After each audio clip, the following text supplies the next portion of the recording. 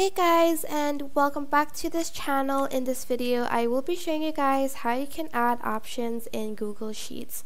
So I have like this like an array of foods here, and I have created a table that says like breakfast, lunch, and dinner.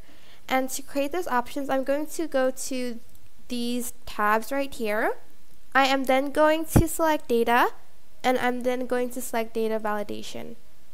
Select data range and select the range for that, like for those tabs. Select OK and make sure this is checked. Select show drop down list in cell. Select save, and as you can see it will create these options for you. And I'm just going to do it for the rest of the data. So for lunch I'm just going to select these data validation, enter a range or formula, select this, OK, save.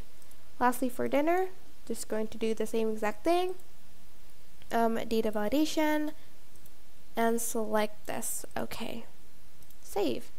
And as you can see, you can then choose from these options, and I think it's pretty cool.